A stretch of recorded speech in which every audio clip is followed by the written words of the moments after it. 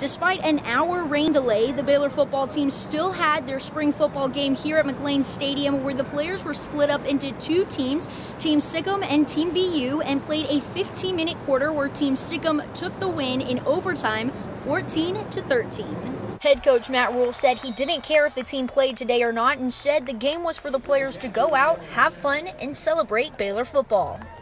Proud of the team this winter and this spring. They've worked tremendously hard, and I'm excited about where we are.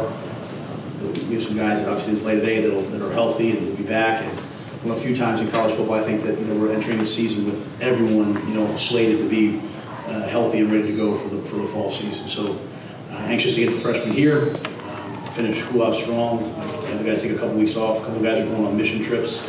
Get them back in June and really attack the summer.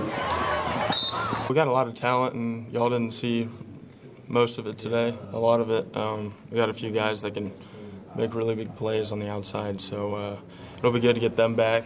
Just the work ethic all spring, all off season, and I know we're going to carry that into the summer, into the fall. For Lariat TV News, I'm Elizabeth Tharp.